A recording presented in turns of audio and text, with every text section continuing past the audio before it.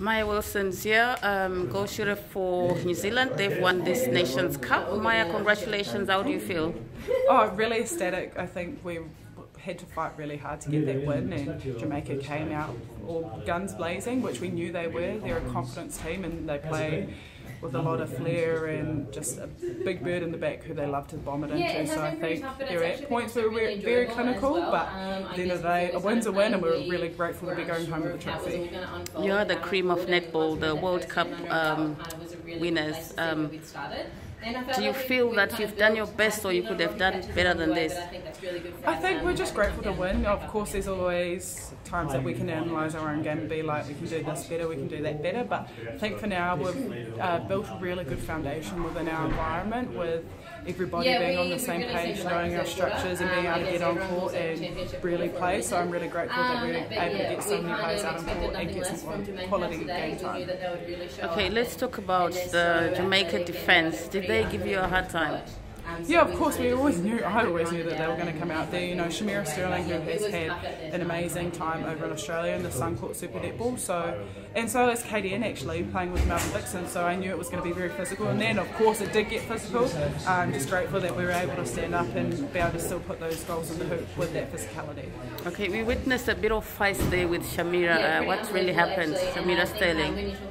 Oh, I think it was basically just me trying to slow her down, and she didn't like it. She was a bit tired, so I think that sort of played into it, and as that thing comes over and over again, I assume that it frustrated her. That might have been what happened, but I think for us, we're just trying to stay ahead in the game. I believe you've learned a few things from this Nations Cup. What sort of things have you learned, and how will you use them when you get back to New Zealand? Yeah, I think I'm actually proud that I've been able to get out on court and get a full 60 minutes, be a regular starter within this Nations Cup, and for me that was quite foreign coming into it, so I'm grateful that I've been able to build that confidence up in myself, knowing that I'm able to play in this international netball in moments like today's game, which were really tight. I'm just really glad that I'm able to step up when I needed to, and that's something really cool to take back home to my Northern Stars team.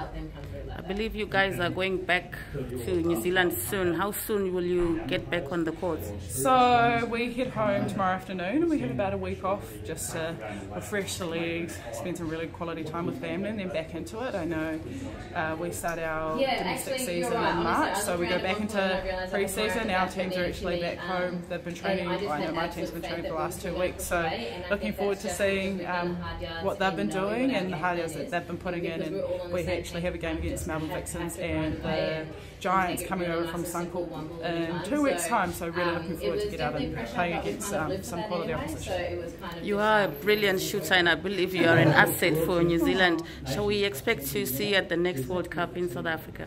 That's definitely the goal. I would love to be picked. I guess my time in this team has been a bit up and down, so knowing that my spot might not be solidified yet, that's still in 4 years' time, but definitely somewhere where I want to be. You have millions of followers and fans out there. Would you like to say anything to them before you go? Oh, I'm so grateful for all the love and support that I have received, as well as the whole Silver fans that we have here. We're very grateful. We can hear you loud and clear, so please don't quieten down because we love it. Maia Wilson, goal shooter for New Zealand. Thank you so much for speaking to us, and good luck. Thank you very much. Thank you.